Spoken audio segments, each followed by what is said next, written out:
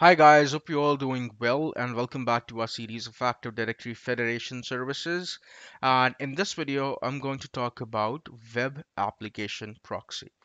Now, if you're following along with us and if you have watched the entire playlist, what we have recently covered is how you can set up Claims X-Ray tool, a free tool offered by Microsoft that can help you to understand what kind of claims ADFS is issuing to a respective application.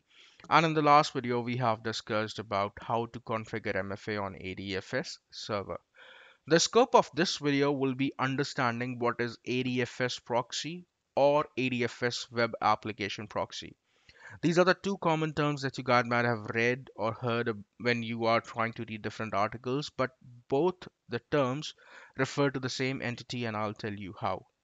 Then I'll talk about where you should place ADFS proxy server in your network. So now moving on, understanding the ideal setup of ADFS, what happens that every application sends the authentication request to a specific endpoint of your ADFS. ADFS gets the credential verified and a token with some set of claims is being sent to the application. But there is one thing which is very much obvious, and that is the application can be an internal application and it can be an external application as well.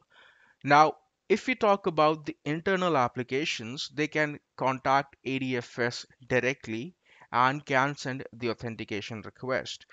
But what about those applications which you are required or which exist in different enterprise? That means you are using some sort of applications which are not developed by your own enterprise. These are external applications, but in order to complete the authentication, these kind of applications as well send the authentication request to your ADFS server. So what is the reason why you need ADFS proxy? Because in these kind of scenarios, you have to expose your ADFS server directly to the public internet. Now, as I said before, that it's the endpoint of ADFS server which is actually receiving the request from all the applications, be it internal, be it external. So what if I say that I can get all the endpoints of your ADFS server available on a different machine so that one the external application would try to reach any of the endpoint of your ADFS server. That request will firstly reach to this particular server and then the request will be forwarded to your ADFS. ADFS will get the authentication done for you and the token will be sent back to the application. And in these kind of scenarios, we name this server as ADFS proxy server because we are proxying all the endpoints of ADFS on a different machine so that we can add one more layer of security. We can protect our internal ADFS farm with the help of a firewall. Now, in these kind of scenarios, this machine can exist in your DMZ network as well. So there is no need of domain joining this particular machine. It works as a workgroup machine which you can keep in DMZ network, and this machine, which is ADFS proxy, will receive the request from external network on behalf of ADFS, will forward those requests to ADFS and send the response back to the application as well.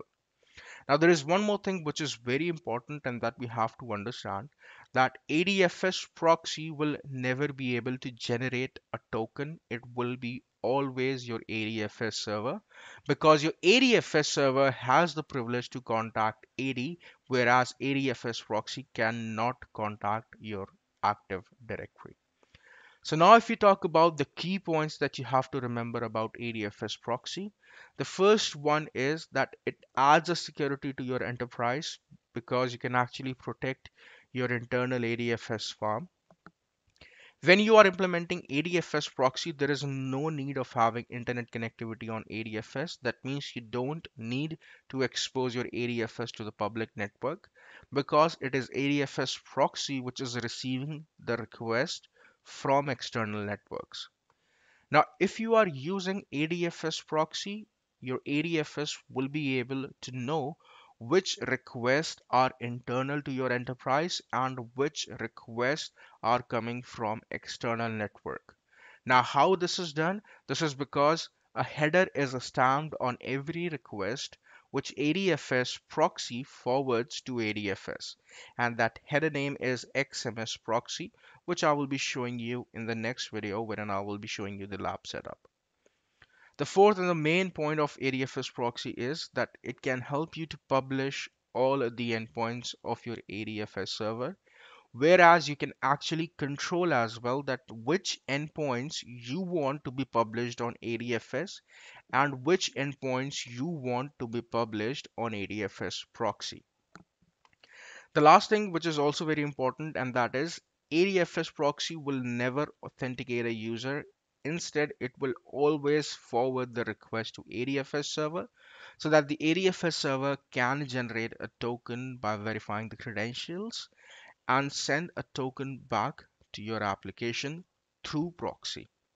Now, since your ADFS server has the capability to know which requests are internal requests and which requests are coming from external network, you can actually create authorization rules either to allow access to a specific application when a user is coming from external network, or there could be one more use case for this, and that is if a user is trying to access an application from internal network, the user will not be prompted for MFA, but if the user is coming from external network, he or she should be prompted for MFA. Now, these are the two use cases. There could be many which you can implement depending upon the different combinations that you are doing with different conditions. But these are the two use cases which I will be discussing in my lab demo as well. So a quick summary about what we have discussed. We have discussed the theoretical part of ADFS proxy. What are the key points that you have to remember? And in the next video, I'm going to show you how you can install ADFS proxy and set up some of the use cases which you might need to test before implementing them in the production environment. So thank you so much, guys. Thanks for your time. If you guys have learned something new, please feel free to subscribe. If you have any feedback, suggestion, please feel free to reach me at learnconceptswork@gmail.com. Thank you so much. Thanks for your time. Bye bye.